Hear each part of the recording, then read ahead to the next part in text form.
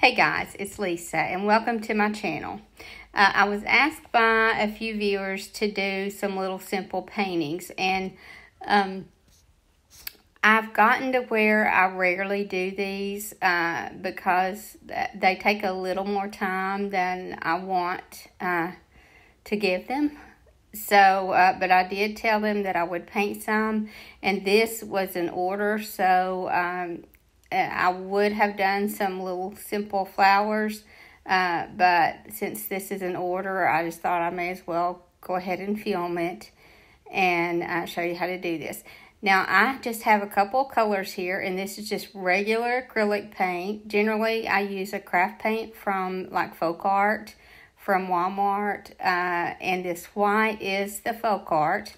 The blue is just an Oops paint that I got in a small container at Lowe's, and it just was a real muted blue, which is what I wanted. If you don't have a muted blue, just take some blue and add some gray and white to it until you get the color that you want. I don't like for my sky to be bright because I think it just gives it more of a realistic look if it has more of a muted look to it.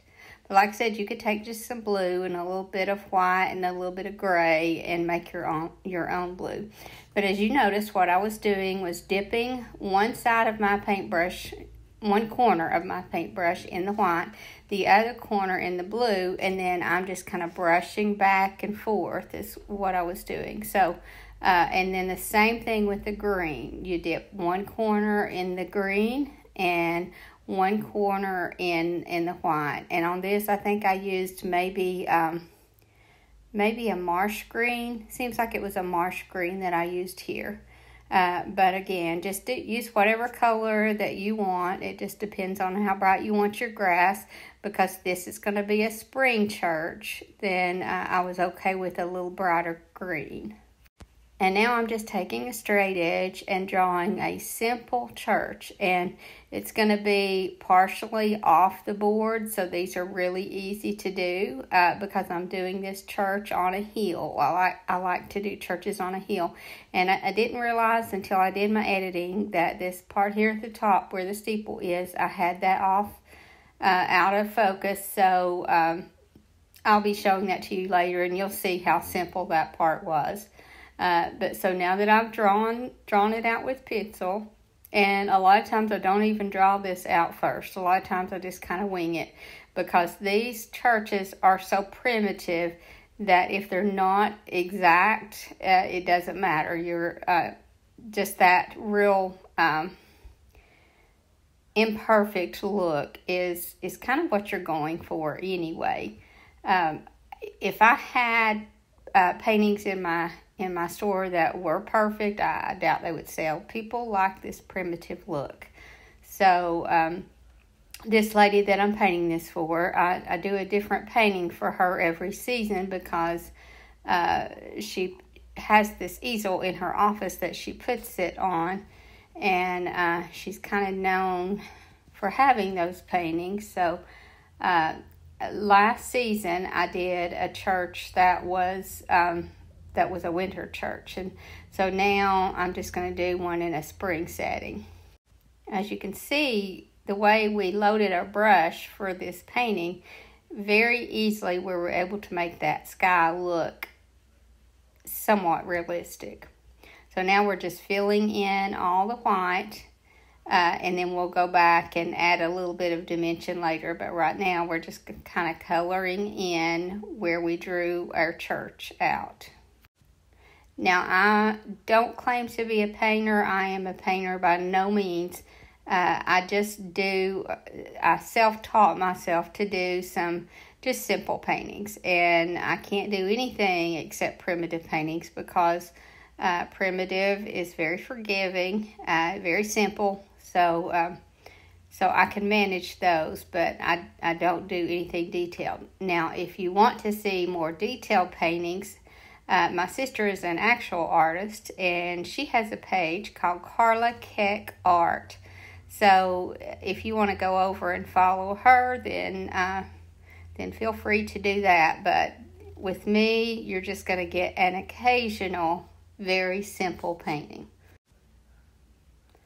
So once we get this white filled in, then we can start with the roof. And I'm just taking a dark brown. I think that I'm using burnt umber here.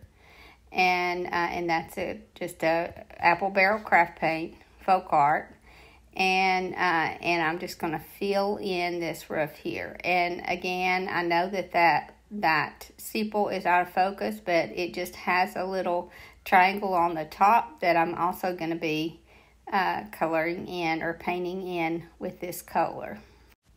Now, in case you hadn't noticed, I do these paintings on just a regular board. I even sometimes do them on pieces of fence panel, but this one's a little wider because she wanted a larger painting.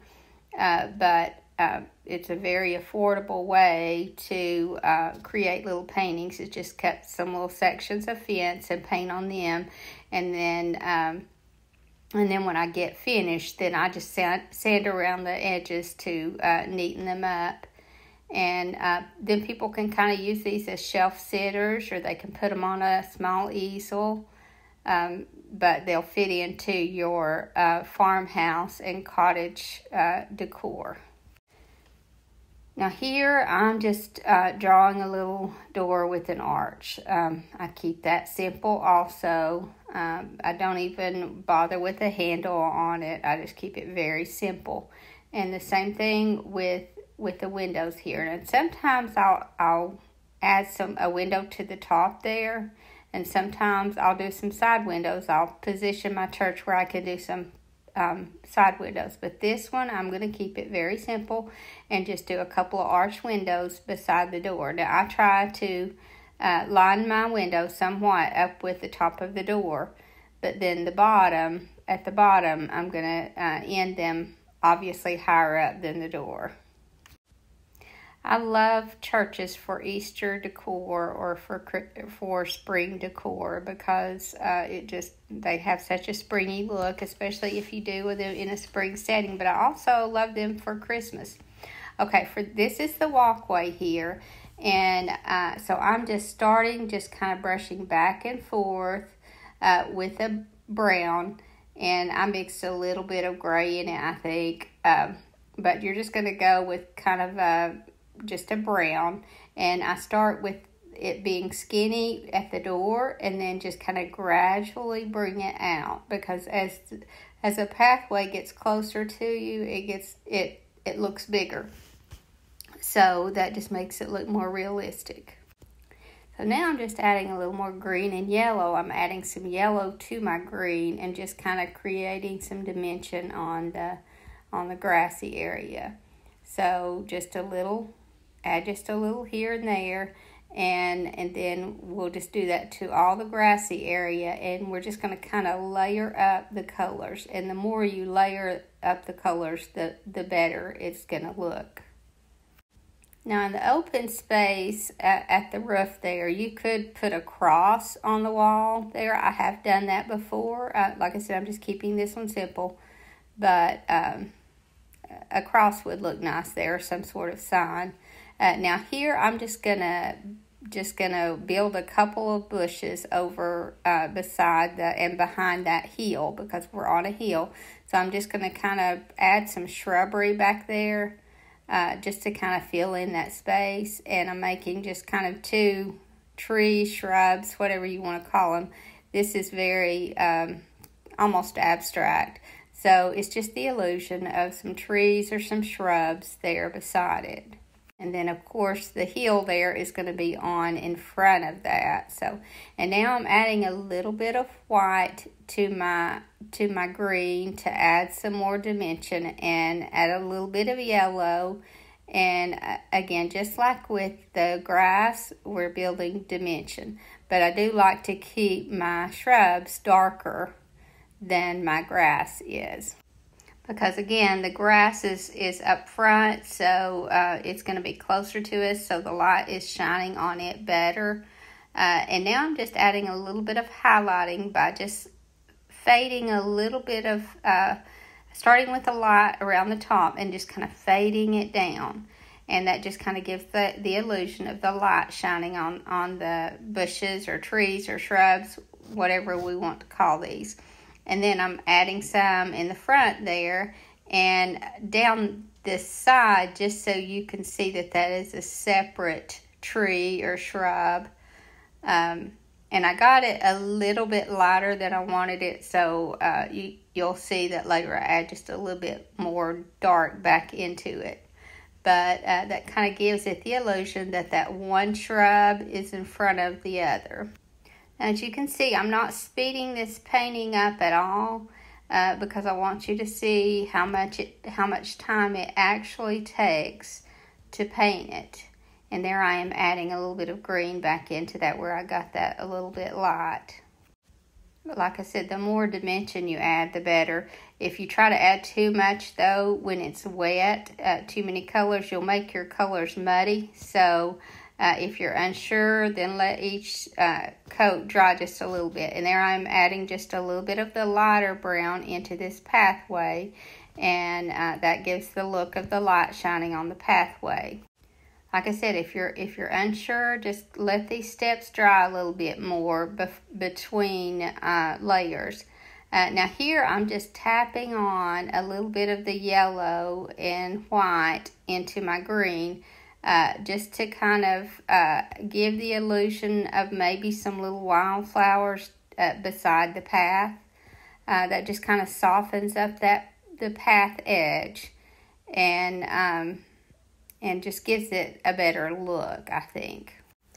And then, like I said, I'm just going to keep adding a little bit of yellow and adding some dimension into the color of my grass and just kind of give that a better look. And then I'm going to add some highlighting. So I'm picking up a little bit more yellow and a little bit of white into my green, and I'm just going to highlight the top of that hill there.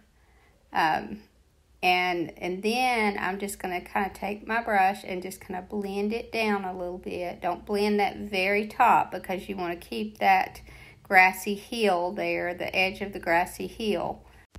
And then just blend it on down. So here I am adding a little more of the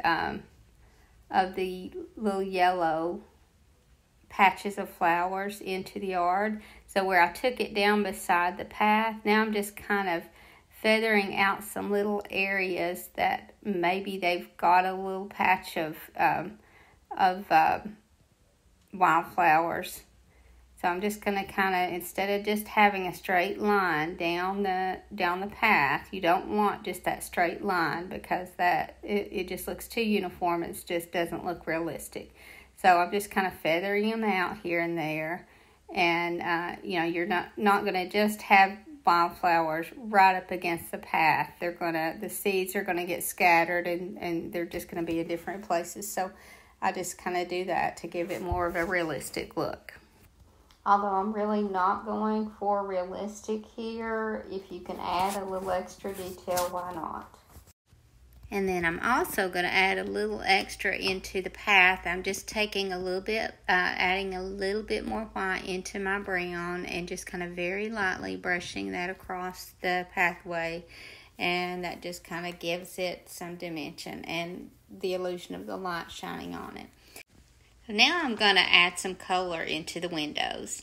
And while I'm not going to make it look like stained glass and have different colors, I'm going to make it look like the, almost like a marble stained glass look. So I'm taking some berry wine color, any color that is kind of a red with a little bit of purple in it maybe. I don't like to use straight red for this. It just doesn't look right. But I'm using that, and then I'm adding some white into it. So I use that berry with a little bit of white. I just kind of dip my in both and just paint that in. And then I dip my brush mostly in the white and just kind of create little waves in the glass. So that kind of gives it a marbled look. I know you've seen that in some of the old church windows. So that's kind of what I'm going for, because that's easier than trying to do the little sections with the stained glass. And you wouldn't have to use the berry color here. You could use a color blue or green, or even a gold color. At this point, you use the colors that you want in this. And I'm doing some little flowers down the path just by kind of tapping some of this pink in. I know we already did that with the yellow, but just because I'm using this color in the windows, I kind of wanted to bring that color into some of the rest of my painting.